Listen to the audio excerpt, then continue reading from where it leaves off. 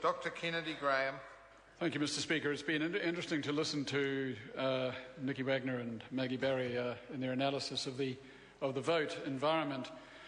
And of course, we don't dispute the statistics. 40% or so on the environment itself and 60% or so on climate change, which works out, in the case of climate change, to something like $195 million. But let us analyse that and ask ourselves, what is that money, that $195 million, spent on? The short answer is most of it has been spent on allocation of New Zealand units, which amounts to little more than generational theft. Generational theft. Mr. Speaker, the ETS, as it is currently fashioned by this government, amounts to a fiscal time bomb that will explode on the next generation and not us. And that is quite shameful. And that needs to be scrutinised with greater transparency and greater honesty, greater candour, and respond with greater creativity from this government to get this right. The deforestation that we are anticipating in the next 5 to 10 years is phenomenal. We have got through the first commitment period of Kyoto by the skin of our teeth, not because we brought down gross emissions, they went up, but by the fact that our forestry went up through plantings 15 years ago, early 90s, mid-90s, for tax policy reasons totally unrelated to climate change.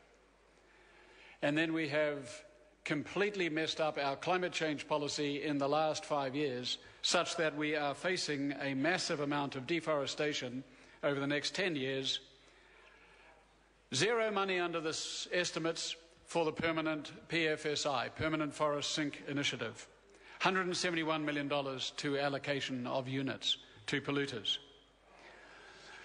Mr. Speaker, let me ask the Minister sitting in the chair a number of questions about our ETS policy.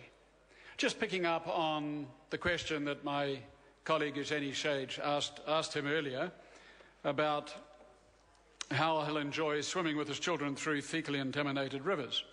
My questions pertaining to climate change are the following.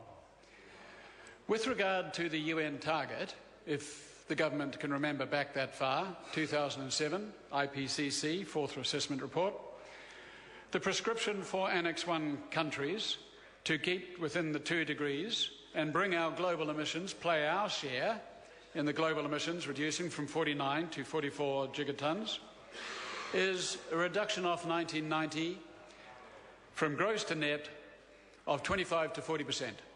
This government, in the form of Treasury and Cabinet papers, say it does not follow that New Zealand has to be within that range. Question number 1 to the Minister. Which countries does he wish to nominate from the Annex I countries to make up the shortfall when we are not doing our share? Second question.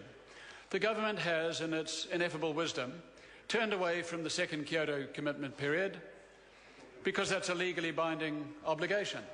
It says it will, quote, elect to take its commitment under the Framework Convention. Why? Well, especially because it cannot afford a legal obligation because of the wall of wood coming down the track. But particularly because it insists on looking forward and alluding to the 87% of emissions that are coming out of the developing countries. This government is obliged, like the other Annex I Kyoto countries, to acknowledge the 77% of historical responsibility, acknowledge the continuing relevance of CBDR, the common but differentiated responsibilities, acknowledge the difference that still obtains in per capita emissions, and acknowledge that it has a responsibility to be in Kyoto too. That's the second question. Third question, the government, in the form of Treasury, still bases its policy on the notion of global least cost. Does the Minister wish to acknowledge that there is no such thing as a global price or a global market on the carbon economy yet, and won't be for at least probably 10 years? There is a chaotic regional market coming out of Europe, through which, incidentally, from which Australia and the European Union protect themselves. But not this country.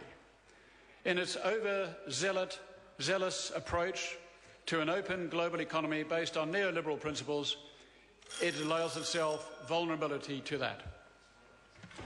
The question is that vote environment stand part of the schedules. Those of that opinion will say aye. Contrary no. The ayes have it. The question now is that vote primary industries stand part of the schedules. Richard Prosser. Thank you, Mr. Chairman. I'm pleased to rise on behalf of New Zealand